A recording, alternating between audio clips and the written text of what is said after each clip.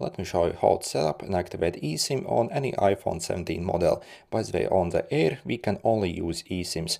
On the regular 17 and the 17 Pro we can also use physical SIM cards if you are outside of United States essentially. And for this process we are also going to need a QR code. So either basically a QR code, or also you can use even activation code as well. So if you do not get a QR code, you can also use activation code like this. By the way, for this process we also need Wi-Fi connection as well, so internet access, otherwise there is no way how to set up. So first let's go simply in the settings, then click your mobile service, set up mobile service,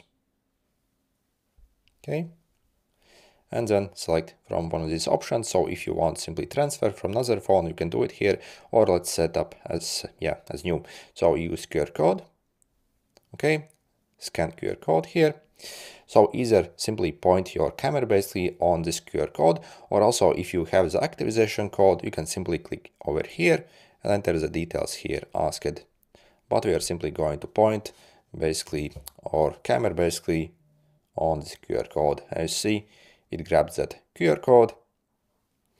Okay, so you see it's scanned and it's going to activate it now. So let's wait a bit.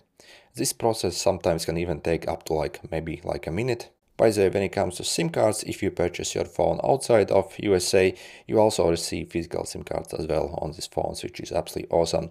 So you see, yep, let's click done here, and yeah, basically our network is ready here. Also over here in settings, we can also turn on or off the mobile data, and if you click here, you can also toggle between the 5G and the 4G. So if you do not have the best 5G, the 4G will actually even provide you better speeds and also much better battery life as well. And also you can toggle your access points for the mobile data here as well, and various other things here as well. Good luck.